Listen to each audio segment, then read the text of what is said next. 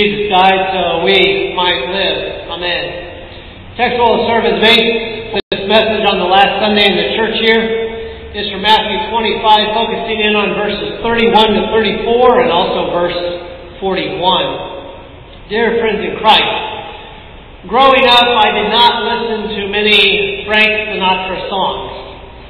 I knew who he was, his ties to the mafia, and that Don Rickles liked to make fun of him. But as my musical listening expanded, I started to enjoy some of his songs.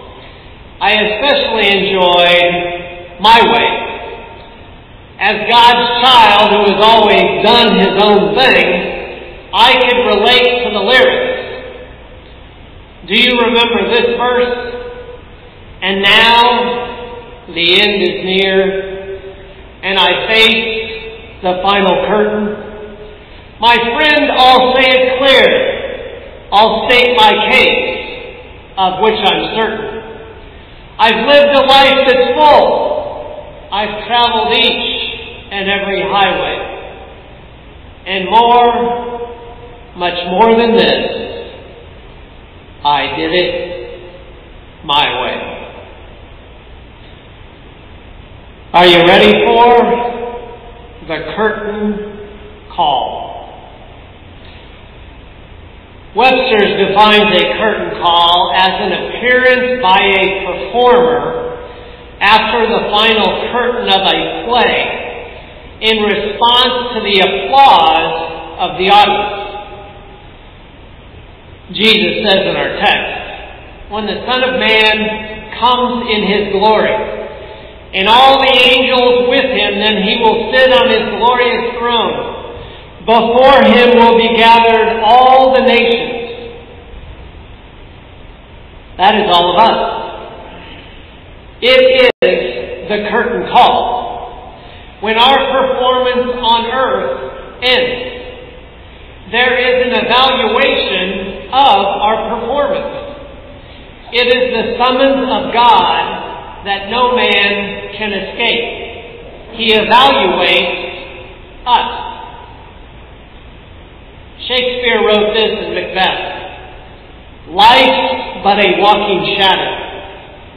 A poor player that struts and frets his hour upon the stage, and then is heard no more.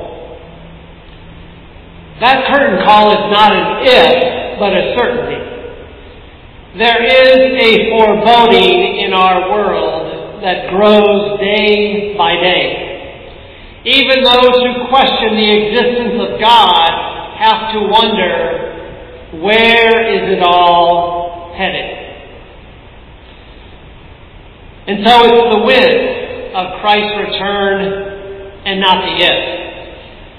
Dr. Francis Pieper, theologian in our Lutheran Church and former president of the seminary in Fort Wayne, said, certain as Christ's visible return, the exact time and hour of its occurrence is hidden, as Christ says. But of that day, the hour is not known by man. Not the angels of heaven either, but my Father only. In vain, therefore, do men try to compute the time of his arrival. They should, however, carefully take note of the numerous signs of Christ's return, which Scripture reveals. Jesus goes on to say, before him will be gathered all the nations, and he will separate people one from another, as a shepherd separates the sheep from the goats. And he will place the sheep on his right, but the goats on the left. The Albrecht, in their commentary on Matthew, write this. The whole point of judgment is that some are saved and others are not. This theme has been consistently presented throughout Jesus' teaching ministry.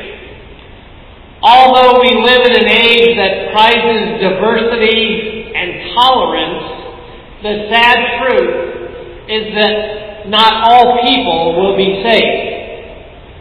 Some people will go to hell.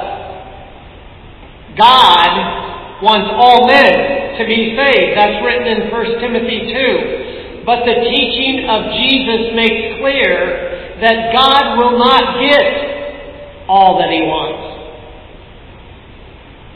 God's original purpose in creating hell was not to prepare a place for sinful people. No, hell was prepared for the devil and his angels. Nevertheless, the goats who are on the king's left will join the devil and his angels in eternal flames. The end of another church year draws us to the end of everything in this world. I want to be ready.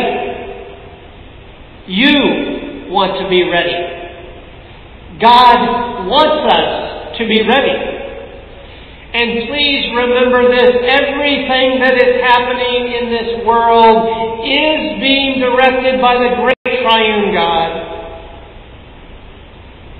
God is the one who does the saving. He makes the separation. We are His sheep saved by the Good Shepherd. Christ came to die for us so that we wouldn't have to join the devil and his angels. His resurrection declared us victorious in the blood of the Lamb. Our Lord descended into hell to make that declarative statement to Satan. He may win parts of the game, but our Savior always wins the championship. You know that when you think about your own eternity. You know that when the casket of a loved one is lowered into the ground. You know that when you live out your Christian life in this world that mocks a return of Jesus.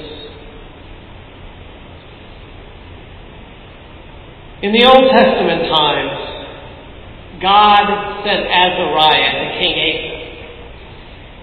He told him that if he seeks the Lord would be with him. If he would forsake the Lord would forsake him. In that time in history, it was written, in their distress, they turned to the Lord.